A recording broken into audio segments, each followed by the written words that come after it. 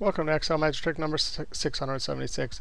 Hey, if you want to download this workbook and follow along, click on my YouTube channel, then click on my college website link, and you can download the workbook Excel Magic Trick 673 to 682.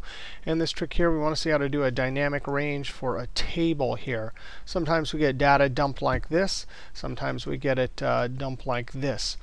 And so we want to create a dynamic range and then use it to create a defined name and then use it in a chart or something like that.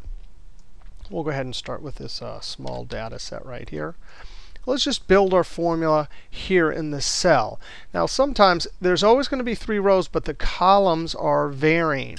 So I'm going to choose to use the index function instead of like offset or something for a dynamic range. Equals, and I'm going to click on this cell right here and hit the F4 key. We'll create our formula here and then paste it up into the define names dialog box. Now, that's the starting cell. I'm going to use a colon. Oops, that always happens. Colon.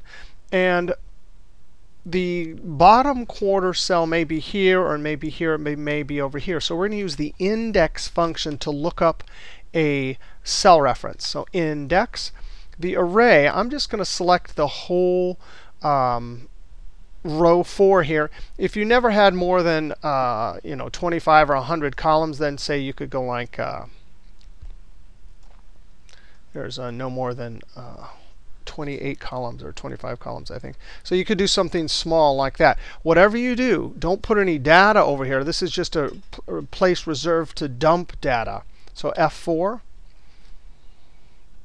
That's the array to look up. Right now, we want to look up that cell reference right there. But whatever value gets put in here. And this formula is for when you paste some data.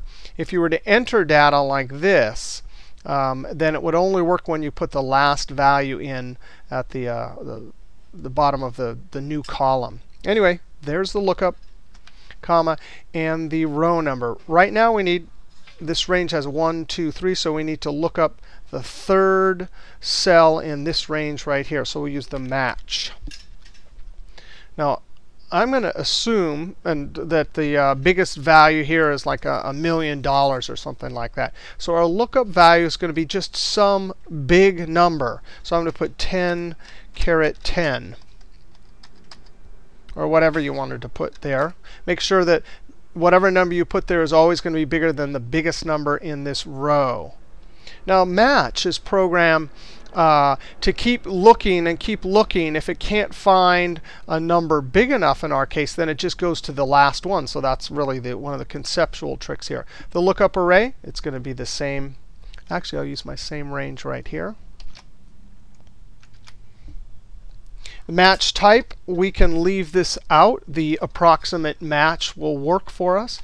Close. In fact, you don't want to put like exact match there, because then it would, well, actually, it would work there too, because this number is never going to find this number. Nevertheless, we leave that like that. That's the row number. And if you highlight this right now, you can see it'll give us 3, F9. Control Z. Anytime a new value comes in here, even if there's blanks in between, it's always going to go to the last one. Close parentheses, and that will work right there. That we can use as our defined name. I'm going to highlight this, and here we can't really see the cell references explicitly, but if I hit F9, you can see it got the whole table, right? So column, column, column, and then semicolon means jump down to the next row, column, column, column, so it got the values. Control Z, copy. I'm going to enter this here just in case I mess up and I have to come back and edit it. Control Shift Enter. Remember, don't put anything over here, or else it would change the result of this. Control F3 opens the name manager or define names. I'm going to click New. The name will be range values or something like that. I'm going to come down here. Refers to, Control V. Make sure I got it. No, it didn't. I need an equal sign there. So equal. Click OK. I'm going to test this right here. I'm going to click the collapse, and sure enough, it got it. I'm going to uncollapse, click Close. Let's pretend like we had some new values here. And we can check it here, F9. Sure enough, it got those new values. Control F3. And then down here, you can click the collapse if you selected your name. Wow, look at that. So it looks like it's working just fine. Click close, and then now you can use that name in whatever you want. Alt equals is the keyboard shortcut for AutoSum. F3, paste names. All right, so there we have it, a dynamic range for a table of values with the varying column lengths. All right, we'll see you next trick.